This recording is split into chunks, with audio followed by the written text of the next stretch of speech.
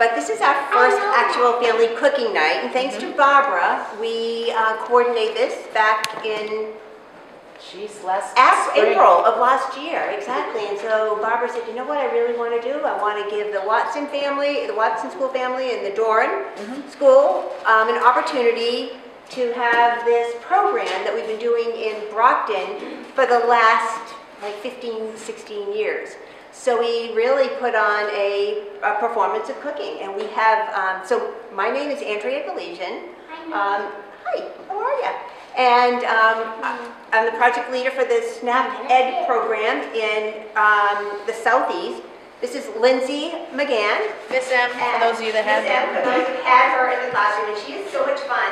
When I observed Lindsey in the classroom, I wanted to stay in there because it was so much fun. And this is Sue Loughlin. Hi, Mrs. Loughlin. And she is like the greatest thing. When she entertains the kids, she's so nurturing and so warm, and her information is great too. So you have the two best educators you could possibly ask for in this school. They are teaching your kids, if you have kids in grades K, 1, 2, and 3 now, your children, your students are having an opportunity to learn. I'm in K. I'm in K. You're in K? So did you have Miss Loughlin or Miss McGann? No, I had Miss Seamus. That's his teacher. Have you been here, right? Yeah. You've been in Watson, okay. I taught that class. You taught that class. Okay, well that's who taught you. But they're teaching your kids all about healthy eating, the right choices to make, go slow woe foods. So in my plate, how to get more physical activity in your day, and fruits and vegetables, whole grains. So you're getting it all. So you're really hopefully enjoying that program.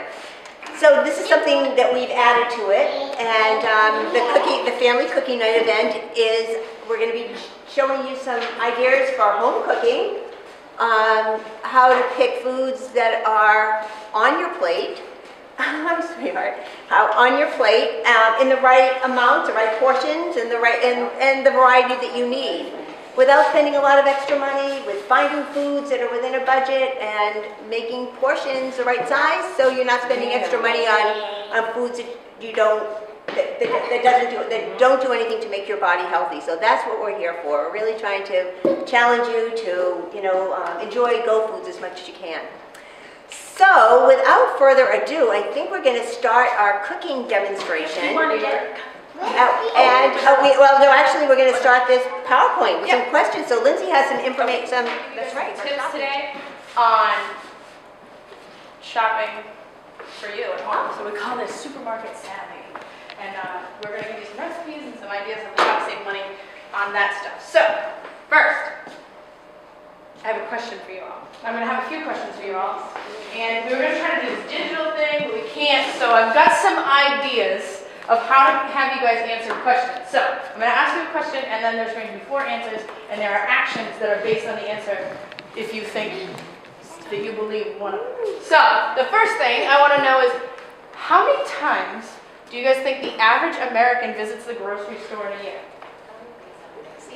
Is it going to be A, 34 times? If you think it's 34 times, I want you to raise your hand. We have to stand up, right? Get like 6, 7, 8. If you think it's 56 times, I want you to wave your hand in the air like you just don't care. If you think it's 88 times, I want you to jog. Get up and jog your legs more, because that's about how much time. And if you think it's 134 times, I want you to lower the floor. All right, so I'm looking out there. All right, so do it again. Okay, how many think it's A? B. C. Go ahead, Steven. All right, good. And D. Okay, Lindsey. The answer is 88 times a year.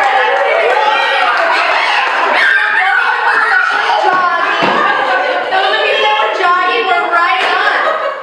So that means that we're shopping more than once a week. Okay? You were running out to the grocery store more than once a week. We end up spending about $6,000 all year in groceries, which is somewhere around $500 a month.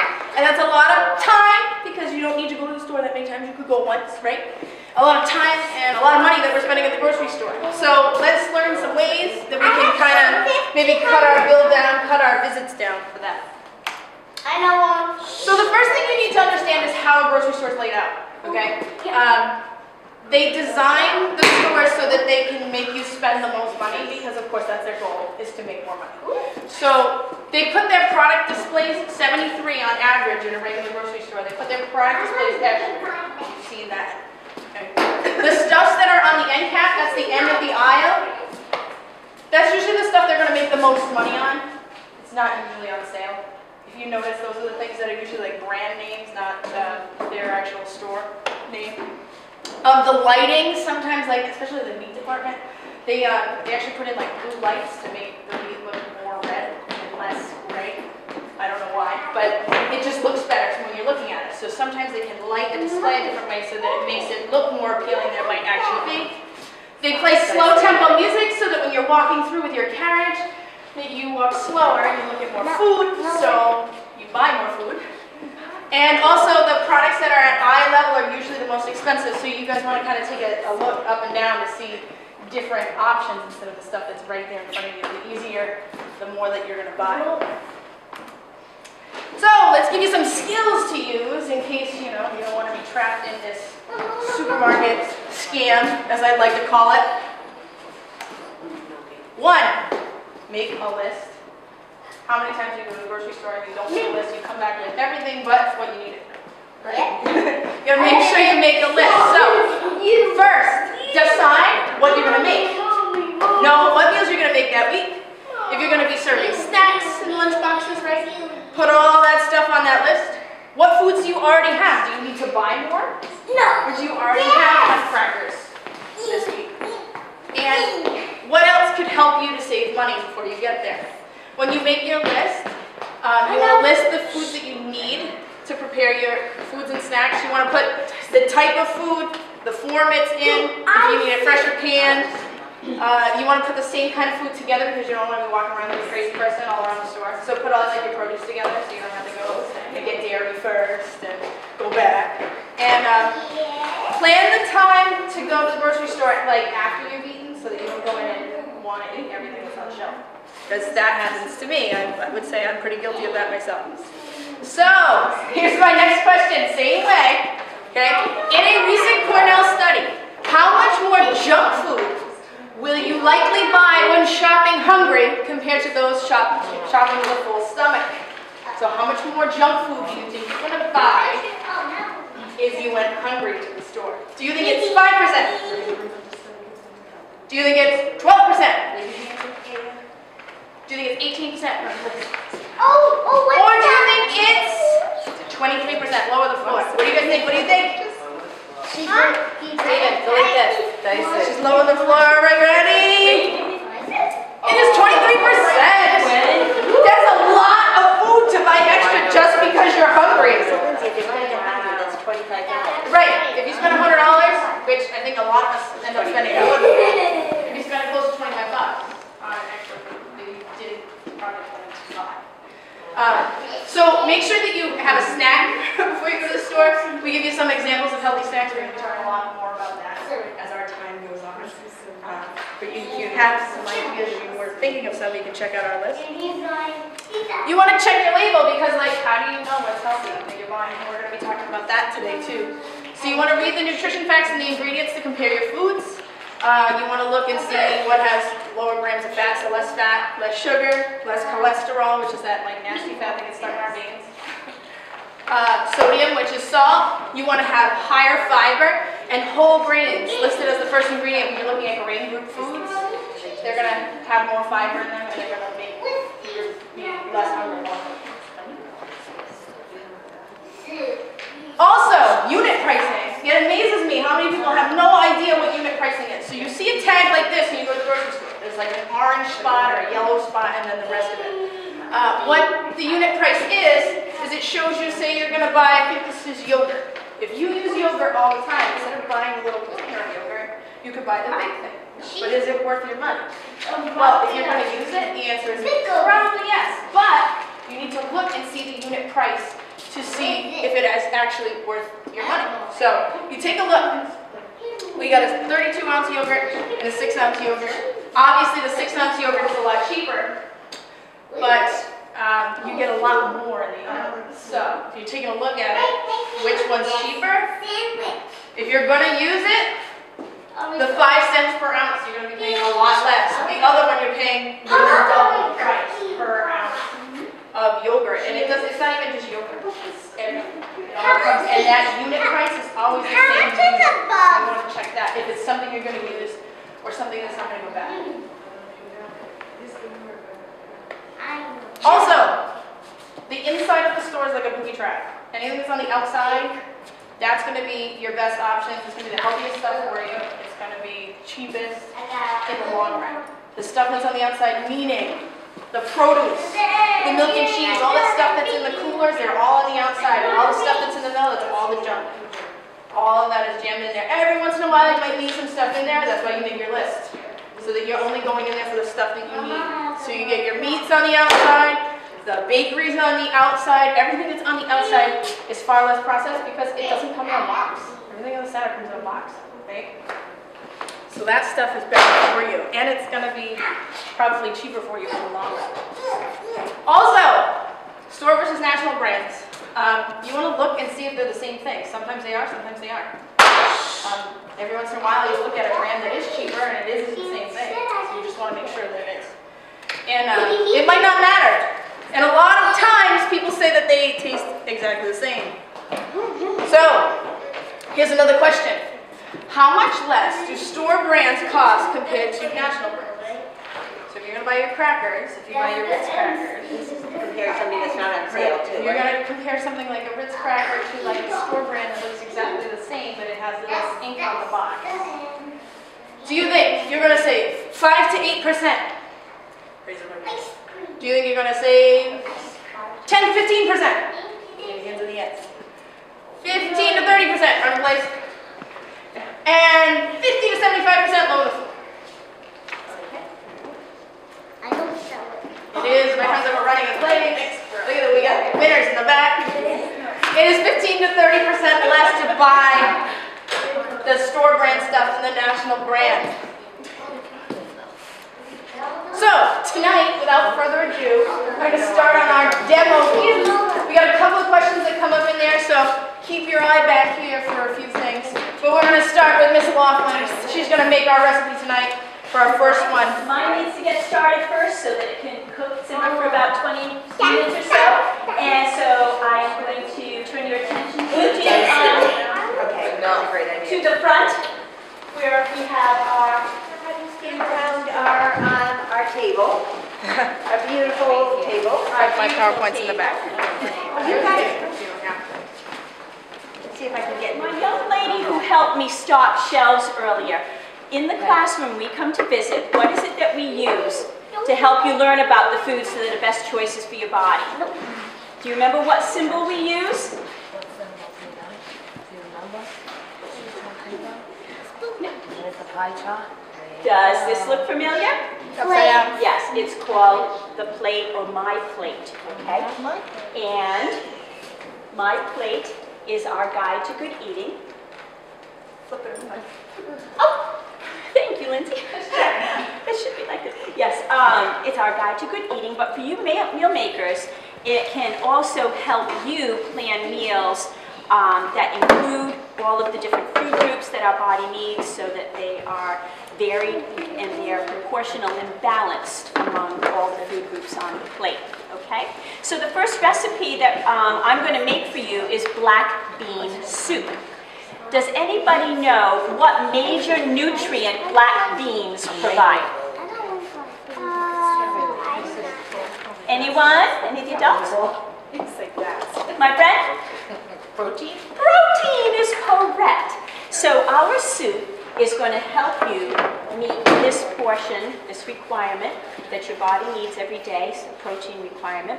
And not only is it an important part of my plate, and this plate reminds us that we need to fill a quarter of our plates with lean and healthy, both vegetable and animal sources of protein every day. Protein is also an important building block for many parts of our body, like your muscles, your bones, yeah, and even your skin and your blood.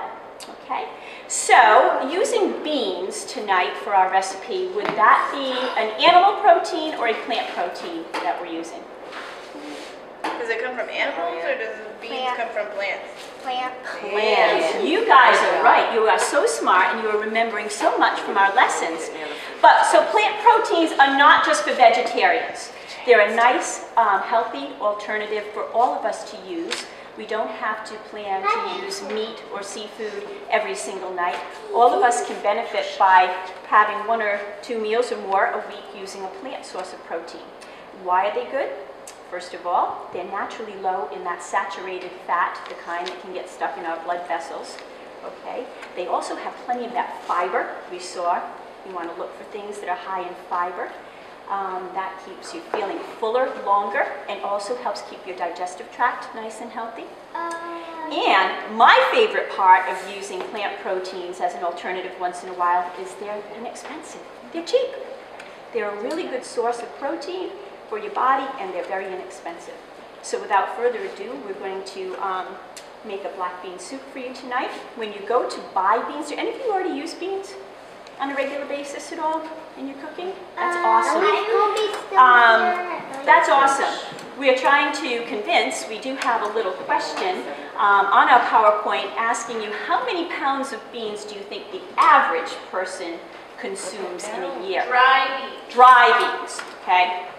We got 3.25 pounds, that's our average. We got wavy hands in the air, about 0.44 pounds. 7.2 pounds for people running plates. And we got 0.26 pounds for people lower on the floor. Remember, these are dry beans. Yeah. How much do you think people in the United States? You're thinking of the floor. Low to floor, 7.2. 7.2. Wow. 7.2 pounds. But, However, that's relatively low considering we have no trouble consuming per person about 133 pounds of sugar in a year, okay? So we would like to reverse those numbers a little bit and get people thinking about using plant sources of protein such as beans in your cooking. When you go to the store, we mentioned dry beans in our PowerPoint question. Dry beans come in usually like a little cellophane bag. And the only thing about using dry beans is you have to think a little bit ahead because a lot of them, with the exception of lentils and split peas, need to be soaked previously to cooking with them. So you need to maybe do that the day before, the night before. With a pound of beans, you want to put them in an airtight pot, a pot with a lid or an airtight container, 1 pound with 10 cups of water. Put them in the fridge overnight and then they will be ready to use in your recipe the next day. However, you can also choose to use canned beans. They're already cooked and they're ready to use with just a quick rinse, okay? And there are frozen beans too. With both canned and frozen beans, you just want to check that nutrition facts label again though first. You might want to look for, they have no added salt versions, no added sodium versions of beans out there. Many canned products in general, including beans and frozen foods, may have added high-fat sources. Yes, I will turn that on in a minute. It's going to get warm, okay? They sometimes have high-fat sauces and they've added a lot of salt. So you want to check your nutrition facts label. You want to look at the ingredients and make sure that all you're getting in your package is beans and nothing else but beans, okay? So we are going to start our recipe by turning on the skillet just a little bit. Yep, just watch the kids with this, just so you want to. We are going to use, and we chose a no added sodium canned bean to use tonight. They're already cooked and ready to go. This is 2 cans of black beans that have been drained and rinsed. So the next dish we're going to make, and this is one of my favorites. We've done this twice in our cooking nights in Georgia. It's called Mediterranean couscous salad. And you can actually serve this salad. The salad hot or cold, so it's really nice. If you've got leftovers from the evening, you can have it cold the next day.